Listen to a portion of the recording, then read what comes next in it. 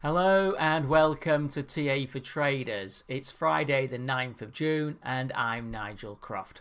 In this short video we'll be looking at the charts on WTI Crude, the code USOIL. What we'll see is that it's clinging to support, that it looks like it could test the low levels that we saw on the sell-off on the 4th of May. But there may be a short-term rally. Let's have a look at those charts.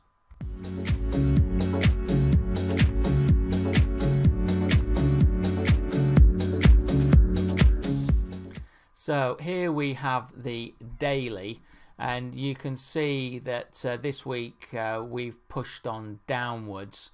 That's allowed the moving averages to roll down.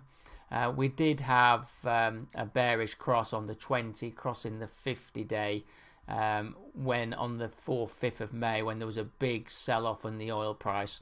So despite the rally, we were always cautious against that because of those moving averages. You can see that momentum is solidly to the downside, negative momentum. The RSI in a downtrend, back below 50, 34.68. And the MACD as well negative. We are at a kind of a support level. There is this support back from the 29th of November that we do seem to be holding in the short term, and also we are slightly extended away from those moving averages. So there would be no surprise if there was a day or two of a move up.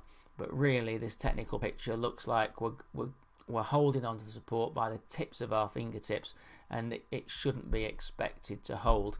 And that's especially true if you look at the weekly picture, which to me just looks like a rolling pattern, and you can see it rolling over. We're going to get the 20 week crossing the 50-week moving average over the next week or two in a downward direction, and that could very easily give the push down. Really, one would expect the supports at the 40 level to be tested if we do push down. The RSI again is negative in a downtrend and below 50, and the MACD are just starting to flash a sell signal. On the short term, you can see that we're in a solid downtrend, maybe towards the lower boundary of that downtrend. Again, slightly extended from the moving averages.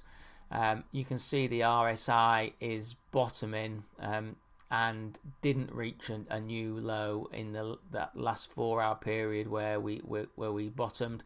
So potentially slight sign of recovery, and likewise on the MACD. Here though, you'd find resistance between 46.5, 47 on any rally. So looking at those support resistance levels, resistance 48.39, and then at the downtrend in 20-day 48.74, with support at 45.19, and then that low of the 29th of November 44.86. So this has been TA for Traders, having a look at the WTI Crude charts. I hope you found the video of interest. Please remember, these videos are for educational purposes only, and are not meant as an investment recommendation. When I leave you, I'll just put a screen on showing the highlights from this chart, and then we'll go into disclaimer. Thank you.